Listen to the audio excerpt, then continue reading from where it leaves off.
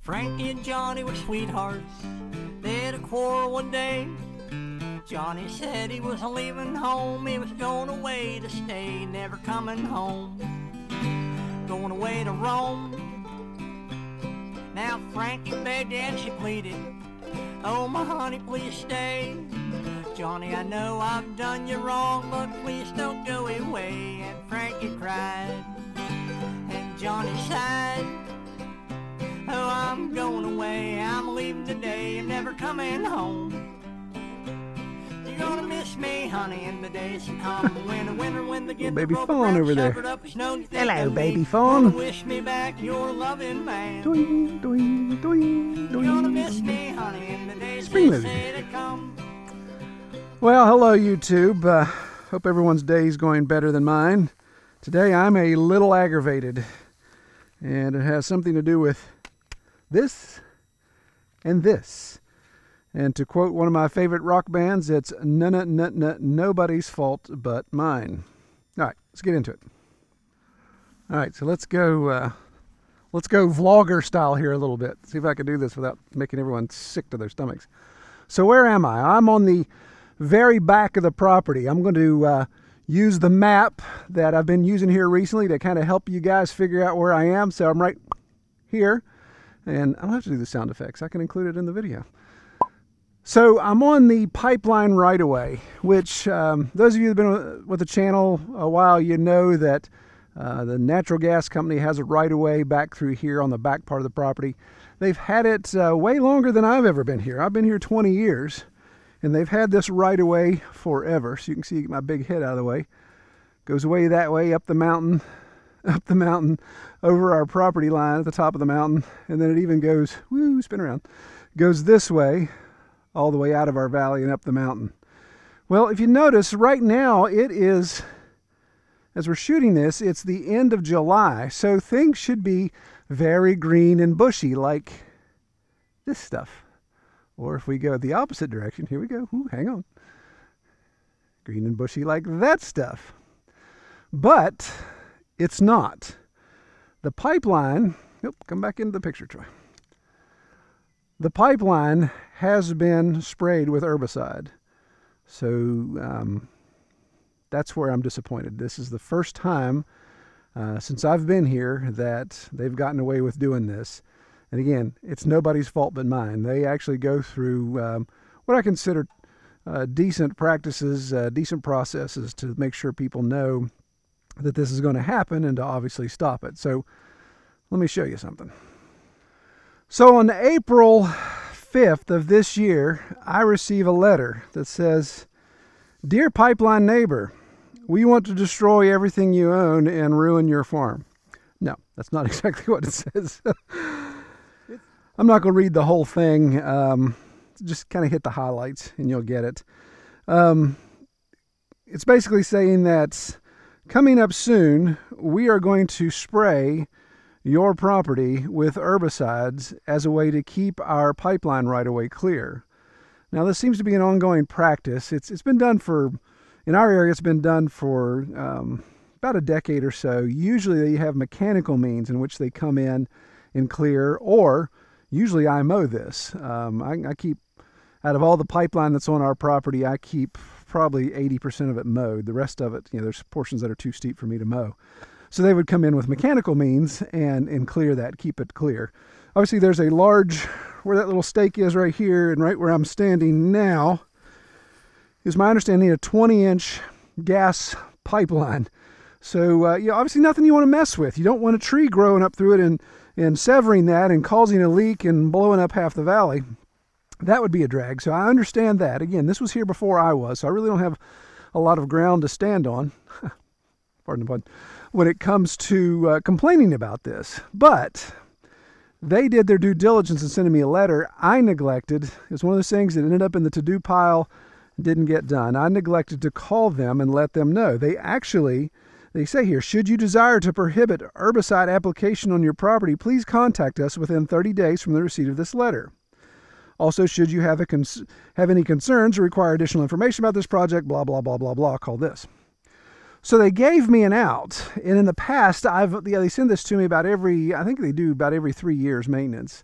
And so they sent it to me, and I've always called them and said, nope, don't do it. I'll get it taken care of. Or say, hey, I'll get 70% of it taken care of. You guys got to take care of the other 30% with your mechanical means, your dozer, your bush hog, whatever you're going to use. Well, that didn't happen this time. Again, I let it slip through the cracks. So I know several of you are saying, well, Troy, quit your whining. This is where the video should end. You screwed up. You didn't do what you were supposed to, and they went ahead and sprayed your property. End of story, right? Yeah, technically. But I wanted to, the thing that gets me is the, being a marketing guy, the thing that gets me is the marketing they include. So here's the marketing piece. This is the herbicide information sheet. And this is probably what cracks me up the most. And again, you guys may disagree. That's fine. That's why we have comments. You can disagree all day long. So first of all, why does this company use herbicides? Well, their reasoning for me as a property owner to understand why they do this, first is maintaining low growing vegetation allows for effective patrol, quick access in the event of emergency, and creates a well-defined corridor, reducing the risk of potential damage by nearby excavation. So they're saying the reason why we do this is obviously we want a clear, defined right-of-way to show that this is where this pipeline is. 20-inch gas main is pretty deadly if somebody starts jacking around with it. I get that. I'm not allowed to build on top of this right-of-way. I'm not allowed to build, I think it was within 50 feet of the edges of this right-of-way. That's part of the agreement. So I get that. I get you need a clear, defined area. So they also include in this some of the benefits of using herbicide. And again, as a property owner, this is for me to relate to as well. Repeated clearing or mowing using only mechanical methods is often not fully effective for long-term vegetation control. So you keep mowing, you're not going to control vegetation. When herbicides are used in conjunction with or in place of mechanical clearing, growth of desirable plants can be promoted within the right-of-way. Okay, so blanket application of herbicide will allow desirable plants to be promoted. Now, again, you could argue, well, I can see how that could possibly be, but really, when you nuke everything in here and it's dead, then you're kind of starting over. The seed bed of invasives, all that stuff is in here. It's going to grow back up. Now, if you're dealing with a canopy of something, let's say we had a bunch of autumn olive here and they killed it, then yeah, maybe it has a chance for something else to grow. But note, there's all the autumn olive. They didn't kill it because it's not in the right-of-way. I keep the right-of-way mowed, so there is an autumn olive. It's all right there. Herbicides also help foster biodiversity by encouraging growth of native grasses and flowering plants. Rights-of-way maintained in an herbaceous state have a positive impact on pollinator habitat. Okay. Now that's a bit of a stretch. So by using herbicides, we are having a positive impact on pollinator habitat. Yeah, that's a pretty good stretch. Again, you nuke everything, stuff gets to grow back up. Okay, yeah, I get it. There could be some stuff that comes up flowering that's going to, pollinators are going to jump all over that. But if you really wanted to maintain this, and again, it's my responsibility, I get that. If you really wanted to maintain this for the sake of the property owner, I don't think mass application of herbicide is the way that you're going to promote biodiversity and pollinator beneficial plants. It's just me. The compounds used are biodegradable and can be used to target noxious weeds or invasive plant species without harming desirable growth. Everything on this pipeline must be noxious because it's all dying. It's dying pretty quickly, actually. In fact, actually, some of the invasives are still growing. When I look down the path here, it's actually the Timothy grasses and some of the other smaller hay grasses that are dead first. I probably shouldn't have done that. Now I have to wash my hands. So yeah, I don't know how effective that is, and I don't think there's any selectivity in this. I think it was full bore. Herbicide applications minimize disturbance to landowners as mechanical maintenance activities may be required less frequently. So their argument is if we get to use herbicides more, then we don't have to bring the big equipment in here to knock stuff over. Yeah, that's true, which is more expensive for your company. Land blasting with herbicides or bringing equipment in to clear. You could say both have a negative environmental impact simply because, especially in this area, you bring a dozer in here and knock some of this stuff over, you've got potential erosion issues and topsoil loss. But if you just spray it every single time, then you're going to have less of a footprint, and you're also going to have less of expense by not having to have heavy equipment in. This pipeline goes on for miles, hundreds and hundreds of miles through West Virginia, so that's a lot of ground to cover. So the question of, are these herbicides safe? Well, here's what really puts my mind at ease. The herbicides selected for use by blank company have been extensively tested by the U.S. Environmental Protection Agency. Woohoo! Here's the government to save the day. Before being approved for use. Furthermore, agencies such as the State Department of Agriculture, another shining example of government, regulate herbicides applications through the use of public notification requirements, mandated record keeping, applicator training, and certification programs. So there you go, boys and girls. These herbicides are safe because your government says so. Where and how does blank apply herbicides? This is one that cracks me up. Applications will not take place within maintained land use sites such as lawns, areas of active agriculture, pasture lands, or hayfields. The most common method of application is through targeted backpack spraying. So obviously there was a team of guys walking through here spraying. You can kind of see a little bit of drunk monkey going on here. There's definitely some spots that have survived. Again, I don't think they were targeting specifics.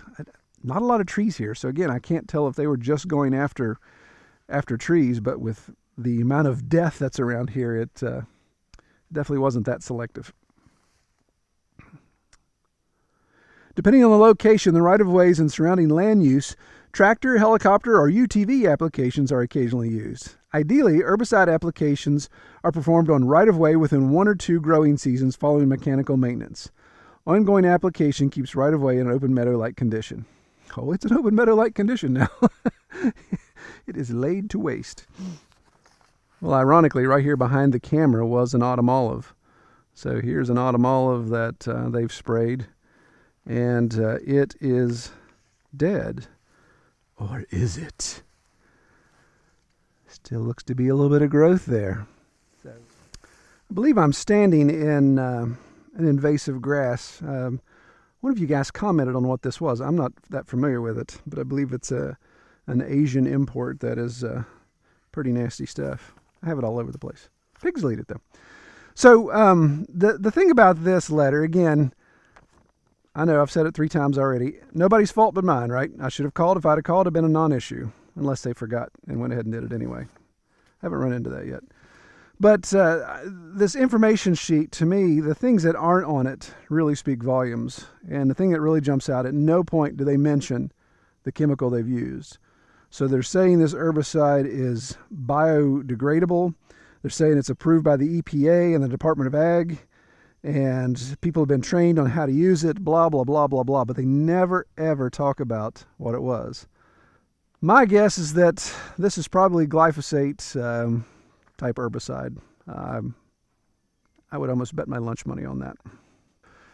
So what are my options? Am I screwed now that my property has been sprayed with herbicide? Well, I'm not giving up, obviously. And fortunately, being on 100 acres, this happened to be on the very back of the property. The pigs, the garden, all of that stuff is downstream. So if there is runoff, again, water would run this way. Any leaching is not affecting enough to kill the plants downstream yet. But we know that stuff ends up in the groundwater, yada, yada, yada. Fortunately, our garden is higher in elevation, so we don't have to have any issues there as far as affecting those plants. And again, it's a good half mile away, so not a direct issue if it had been right there by the house. But I am still aggravated. It's, again, my fault, but I'm just aggravated. It's something I don't do. I don't use it. I choose not to use those products on my property, and somebody else comes in and does that.